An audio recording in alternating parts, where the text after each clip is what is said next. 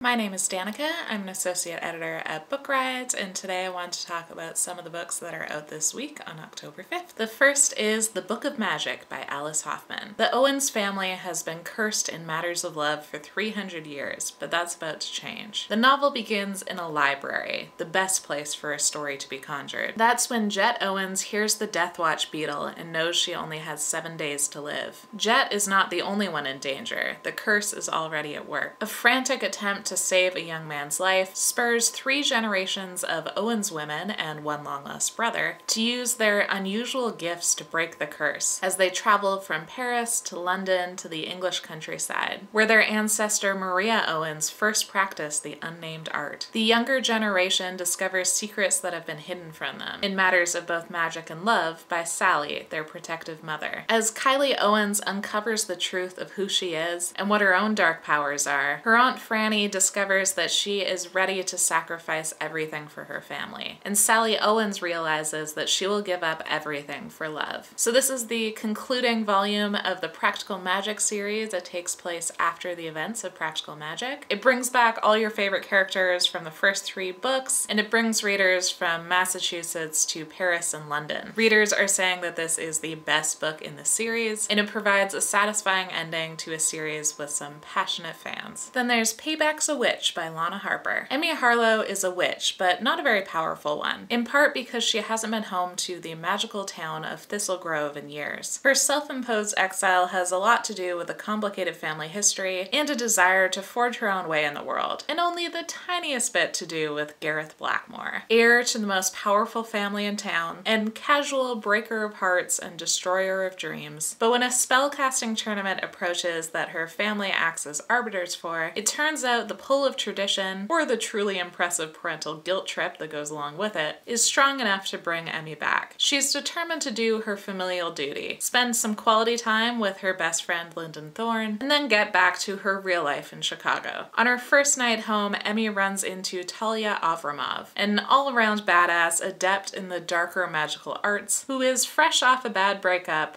with Gareth Blackmore. Talia had let herself be charmed, only to discover that Gareth was also seeing Lyndon unbeknownst to either of them. Now she and Lyndon want revenge. Only one question stands: is Emmy in? But most concerning of all, why can't she stop thinking about the terrifyingly competent, devastatingly gorgeous, wickedly charming Talia Avramov? This is a fantasy romance novel that is saturated with Halloween charm. Not only is it set in a town populated with witches, but the town also doubles as a Halloween tourist trap. Add to that a revenge plot, a steamy FF romance, and a tournament of magic, and who can resist? This is like watching Halloween Town if Halloween Town was a bisexual romance novel. Next up is Squad by Maggie Tokuda-Hall and Lisa Sturl. When Becca transfers to a high school in an elite San Francisco suburb, she's worried she's not going to fit in. To her surprise, she's immediately adopted by the most popular girls in school. At first glance, they're perfect. But at a party under a full moon, Becca learns these girls have a secret. Her new friends are werewolves. Their prey are slimy boys who take advantage of unsuspecting girls. Eager to be accepted, Becca allows her friends to turn her into a werewolf. And finally, for the first time in her life, she feels like she truly belongs. But then things get complicated. As the pack begins to buckle under the pressure, their moral high ground gets muddier and muddier, and Becca realizes she may have feelings for one of her new best friends. So this is a YA graphic novel that's being called Pretty Little Liars meets Teen Wolf with a side of Jennifer's Body. It's a darkly comedic, fast-paced thriller with a queer main character. It's also a revenge plot against misogynists. This already has a movie adaptation in the works after an 8-way bidding war for the adaptation before the book even came out, so I am very excited for this one. After that, I have Reprieve by James Hahn Matson. On April 27th, 1997, 4 contestants make it to the final cell of Quigley House, a full-contact haunted escape room in Lincoln, Nebraska, made famous for its monstrosities, booby traps, and ghoulishly costumed actors. If the group can endure these horrors without shouting out the safe word, reprieve, they'll win a substantial cash prize, a startling feat accomplished by only one other group in the house's long history. But before they can complete the challenge, a man breaks into the cell and kills one of the contestants. Those that that were present on that fateful night share their points of view. Kendra, a teenager who's been uprooted from her childhood home after the sudden loss of her father. Leonard, a desperate and impressionable hotel manager caught in a series of toxic entanglements. And JD, a gay international student who came to the US in a besotted search for his former English teacher. As each character's journey unfurls and overlaps, deceit and misunderstandings fueled by obsession and prejudice are revealed, forcing all to recognize the ways that their beliefs and actions contributed to a horrifying catastrophe. So this is a terrifying horror novel. Just the words "full contact haunted escape room" give me the creeps, but it's also an examination of privilege, complicity, and racism in America. If you like your horror to keep you up at night with sheer adrenaline and with relevant social criticism, then this is the October read for you. Then there's Little Thieves by Margaret Owen. Vanya knows that no gift is freely given, not even a mother's love, and she's on the hook for one hell of a debt. Vanya, the adopted goddaughter of death and fortune, was Princess Giselle's faithful servant up until a year ago. That was when Vanya's otherworldly mothers demanded a terrible price for their care, and Vanya decided to steal her future back by stealing Giselle's life for her own. The real Giselle is left a penniless nobody, while Vanya uses an enchanted string of pearls to take her place. Now Vanya leads a lonely but lucrative double life as princess and jewel thief, charming nobility while emptying their coffers for her grand escape. Then, one heist away from freedom, Vanya crosses the wrong god and is cursed with an untimely end, turning into jewels stone by stone for her greed. Vanya has just 2 weeks to break the curse and make her getaway. And with a feral guardian half-god, Giselle's sinister fiancé, and an overeager junior detective on Vanya's tail, she'll have to pull the biggest grift yet to save her own life. So this is the first book in a new YA fantasy series. It's a retelling of the Goose Girl that expands the story in unexpected ways and takes the point of view of the villain. It will appeal to fans of fantasy heist novels and prickly main characters. There's also an FF romance between side characters, and this is a queer norm world, so that means a world where homophobia doesn't exist. And lastly, there's The Fallen Girls by Haley Krischer. Shade and Jadis are everything to each other. They share clothes, a toothbrush, and even give each other matching stick and poke tattoos. So when Shade unexpectedly joins the cheerleading team, Jadis can hardly recognize who her best friend is becoming. Shade loves the idea of flying, being flung into the air by a group of girls. She loves the discipline it takes to push her body to the limits. Most of all, Shade finds herself drawn to the three Chloes, the insufferable trio that rules the squad, including the enigmatic cheer captain, whose dark side is as compelling as it is alarming. Jadis won't give Shade up so easily though, and the pull between her old best friends and her new teammates takes a toll on Shade as she tries to forge her own path. So when one of the cheerleaders dies under mysterious circumstances, Shade is determined to get to the bottom of her death, because she knows Jadis, and if her friend is responsible, doesn't that mean she is too? This is an examination of intense, all-consuming, codependent relationships between girls. Shade loves being so close to Jadis that they're the same person with different hair, as they say. But she also wants out of Jadis's shadow, if you will pardon the pun. The book begins with a prologue showing one of the cheerleaders dropping dead at a dance. Then it backtracks to how they got there and then what the fallout is afterwards. There is a mystery element to this, but it's mostly about the relationships between these girls. And those are all the books that I have for you this week. Let me know in the comments if you're interested in any of these, or if there's another book out this week that's on your TBR. If you've watched all the way to the end, please leave me a witchy emoji for the Book of Magic and Payback's a Witch. A few weeks ago, I said that Erica would be making her appearance on this channel, and then there were so many